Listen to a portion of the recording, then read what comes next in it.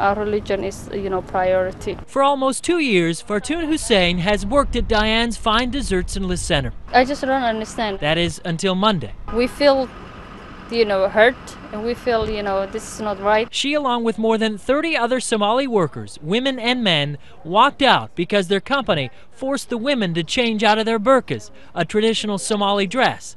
Women are no longer allowed to wear dresses that go below the knee after a woman's burqa got caught in a boot washer 2 weeks ago. She wasn't injured, but the new dress code conflicts with these women's religion, which allows only their face and hands to be seen. We want to work hard in that company. We want to produce, product. We have a family to support. We have to support ourselves. They don't like our color or they don't like our religion, I think so. This one really floored me and came out of the blue. Owner Mike Knowles out of Massachusetts bought the company last month, formally named Dianne's Gourmet Desserts. He says the new rules had nothing to do with race or religion, but safety. A woman's skirt was caught in a boot washer, and she potentially could have been seriously injured. And we're just not going to live with that. He says the company discussed the new rules with the workers beforehand and added the boots are high enough that no skin would be exposed. They've always been allowed to wear pants or sweatpants or slacks underneath their dresses. Even so, some of the workers showed up outside the office of the Equal Employment Opportunity Commission in Minneapolis today, vowing to file a complaint against their former employer, hoping along the way to go back to work. They should give more time to explain things. Is a story of religious beliefs versus safety. Dianne's Fine Desserts in Le Center, located about 60 miles south of Minneapolis, recently changed a clothing policy after a long skirt became caught in a machine. Requiring shorter skirts goes against Muslim beliefs. Scott Wasserman here now with how the policy is affecting the plant and its workers. Yeah, it's affecting them a lot, Randy. Roughly a third of the plant's workforce is made up of Somalis. 40% of them, including women and men who supported them, walked off the job Monday in protest of that new policy.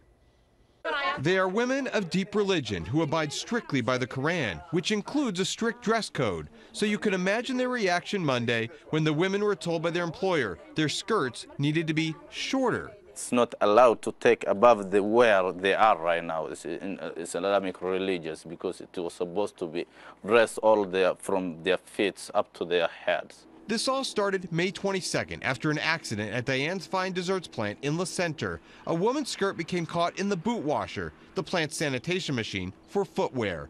Well, I'm glad nobody got hurt, but we're also not going to sit around and do nothing when these types of things arise. That's owner Mike Knowles, who bought Dianne's just 11 days before the accident. Knowles said they went out of their way to work with the Somali community. Instead of the original recommendation of knee-high skirts, the company agreed to boot-high or mid-calf.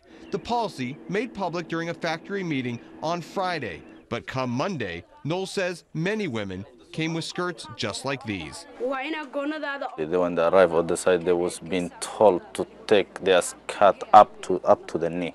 We said, look, you're either going to have to roll up your skirt to the boot level, or you can't be on the floor. A certain number of them walked out.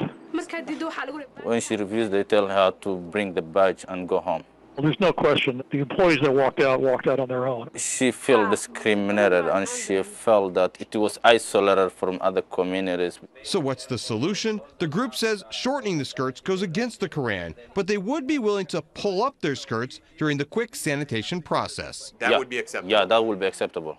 Do you guys want to return to work? Yeah.